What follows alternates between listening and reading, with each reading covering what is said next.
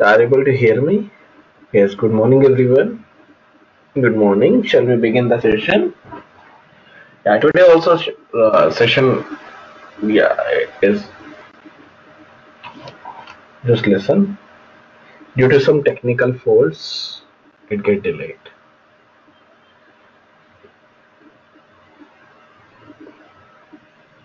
In the last class yesterday also there was some technical faults basically.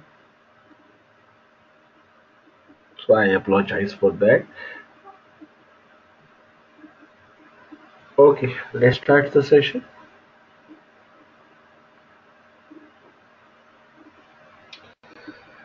Today I'm going to take with the next component, that is a CFMX component technology. You have an idea about the CFMX, what is CFMX, how it is used. So now, what are the various technologies that is used or that is available with this, or that is, we can say, the made made available with the database. So whatsoever the component technology, whatsoever the systematic approach that is carried out that makes the component technology of CMX. So cold fusion component is another approach to systemize the code for convenient future reuse. So whenever we make the approach to systemize the code to make the effort for the conventional or convenient future reuse that is used for the developer or for distribution to the other developers. And this component feature has some of the object-oriented characteristics, but is not considered as a true object-oriented programming approach. Why it is not considered as a true object-oriented approach? Because in CFMX, it also serves as an interface to other technologies such as the Flash and the web services. So again, there are two parts in this, Flash and the web services, and the component usually contains a set of functions, also known as the methods, and is similar to the UDF library files. There are two parts in this. One is a Flash, one is the web service that contains a set of the functions.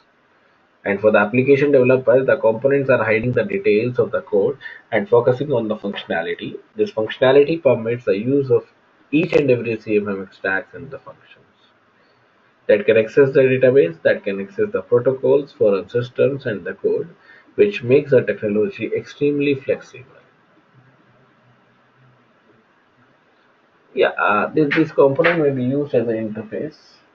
This दे दो मैंने कहा हाँ खत्म हो गई खत्म करो आप क्यों 7 डिग्रीज होता चाय पीने एक minute. Now the next part is the authorization example. So let's start with the difference between first of all authentication and the authorization. So when we say about the authorization, that is, yeah, just a minute, can I? The authorization and authentication are the two processes of the security that is used in the many applications for the security reason. And if authorization, that is providing the users with the credentials for entering the application, so that can be designed in a way which permits a code to be reused, which makes the application to be reused, designed to be reused, that saves the ourselves, that saves for future redesign of the same task. So whenever we use the designing, whenever we use the application, that becomes relevance, that becomes failure for the future redesign of the same task. So authorization means whether the person is or the society or the, we can say, the firm is authorized or not. Authentication means authenticate user or not. Let's take an example. When you create your email ID, so there is a unique password and the unique username. That means you are authorized for that. That is unique for you only. No one else can use that one. That facility, that term is provided by the authorization. Right. When you log in the into that system or the Gmail by passing or by supplying or by feeding the email ID and the password. So what happened? When there is a mismatch in the email ID and the password, that does not open the page. Why? Because you are not the authenticate user at that time. So authentication comes next after authorization. So in simple terms, if I precise, providing both the unique ID and the password to the different peoples to different community with a unique identifier, that is authorization, and when I combine both the username and the password, that is a authentication. And that was also pointed out with the authorization and authentication that were processes used in many applications for the security reasons. That is providing the users with credentials for entering the application that can be designed in a way which should be reused for the future design or future design. Now to illustrate the CFMX components, we shall design a component. We shall design a simple application for generating the unique access codes as a component, which can easily be embedded, which can easily be taken care of the applications of an organization. So whatsoever the requirements of the access codes, whatsoever the profiles we are using up, that profiles must be fulfilled, must be getting up with the access code. Now, what is access code? Yes, very good. Now let's see what are the various requirements for using the access codes. This access code should have a large number of possible values that compared with those used. So whatsoever the values, whatsoever the data we are using up, that must be provided with the multiple values with the set of the possible values.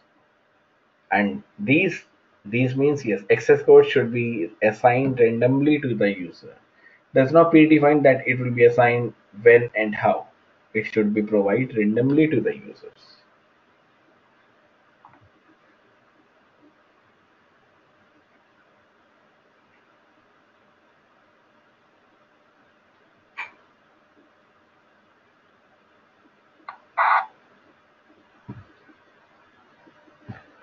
And the access code should be unique. Third part is it should be unique, not assigned to more than one user. So this is the duplicate part that that will not be given to any other users.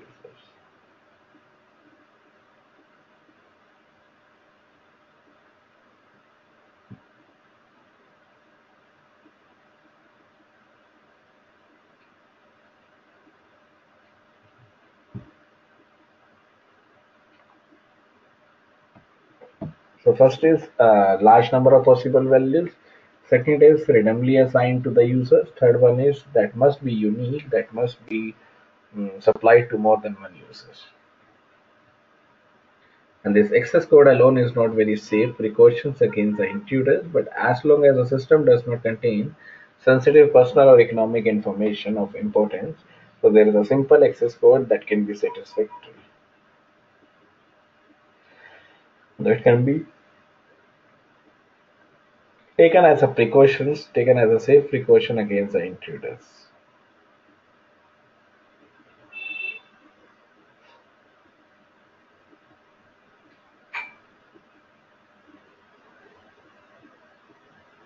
But as long as the system does not contain sensitive personal information, they provide the simple access code.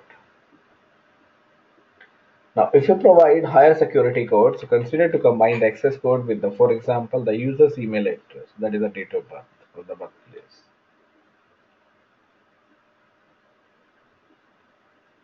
Next, what is the main component for generating unique random numbers?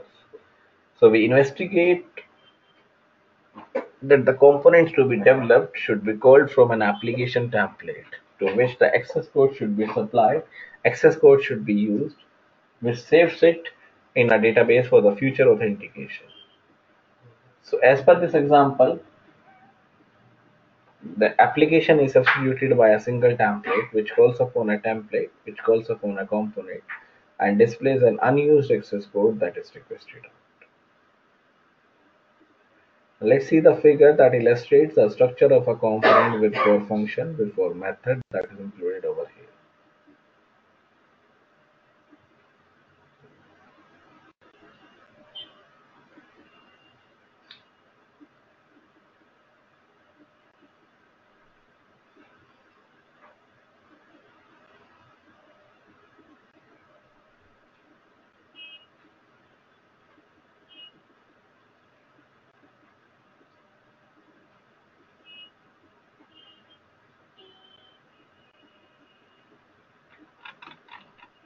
Now this is the diagram that shows the template calling, that is the CF invoke, and there are four parts in this: main, that is CF object, retrieve, generate, and the CF for the check.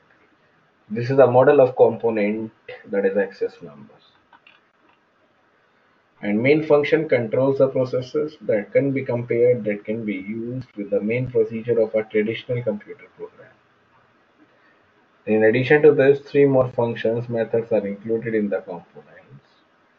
And the four functions of the components are main, retrieve, generate, and the check.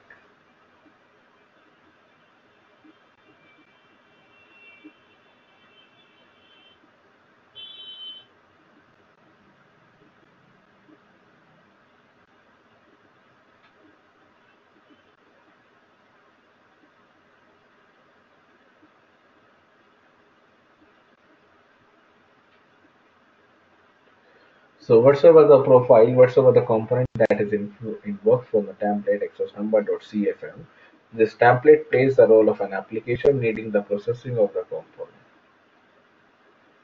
And whatever the purpose we are taking out, whatever the usage they are taking out for the demonstration, this template shows or displays a list of most recently generated access numbers and the requested new numbers. This is the access number.cfm, CF invoke component. Access component method is main, return variable, access number, CF invoke, center. In the center there is a font H2 for the main size, font color is 000FF, and the vacant access number is font will be closed. Then H2 will be closed, CF output access number, and the CF output will be closed and center. So with this function calling, with this line 2 that calls a function method main with the component. And the value of the variable access number is expected to be returned by the component to the calling profile calling template. That displays a list of the or values of the requested new number that components will be called by means of the CF object tag. Create object function in the CF script via HTTP. So this RBB is also used for the detailed information on how to use or how to call the component.